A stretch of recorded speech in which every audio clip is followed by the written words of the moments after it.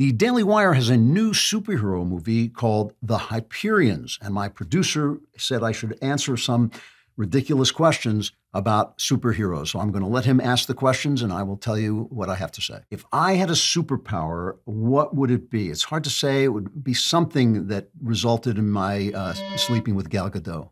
That's all I can tell you.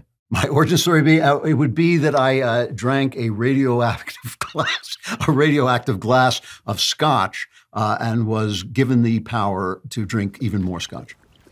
Do I think my superpowers would go to my head? I would. Yes, I would be like Gollum. I would be like, the guy who doesn't get rid of the ring. Whatever the power is, I would use it to the worst possible advantage and ultimately become a little shriveled character talking like this. So yeah, it would destroy me.